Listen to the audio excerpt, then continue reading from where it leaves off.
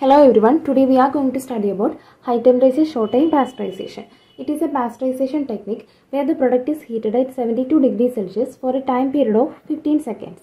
This is the flow diagram for HTST Pasteurization.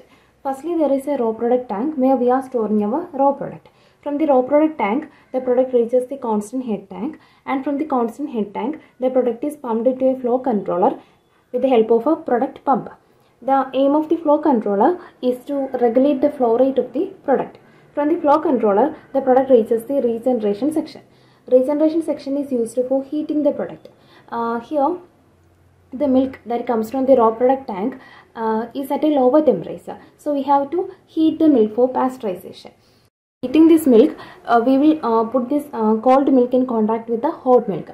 This hot milk is actually the milk that is pasteurized in the previous batch. The milk that was pasteurized in the previous batch needs to be cooled before packaging. So that hot milk is used for heating this cold milk from the raw product tank. And that is what happens in regeneration section. From the regeneration section, the milk reaches the filter or clarifier, which is used for filtration purpose.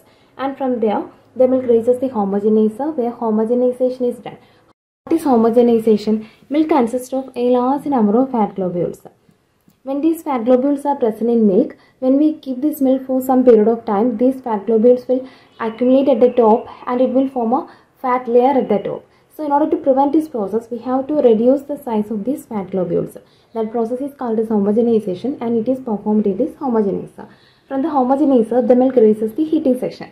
Already I have told you in the regeneration section we are heating the milk, but it is not possible to heat the milk up to 72 degrees Celsius in this section.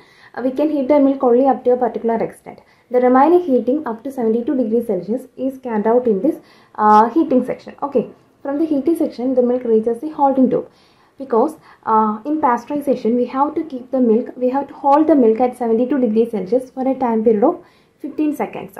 So, this holding tube is used for holding the milk at 72 degrees Celsius for 15 seconds. Okay.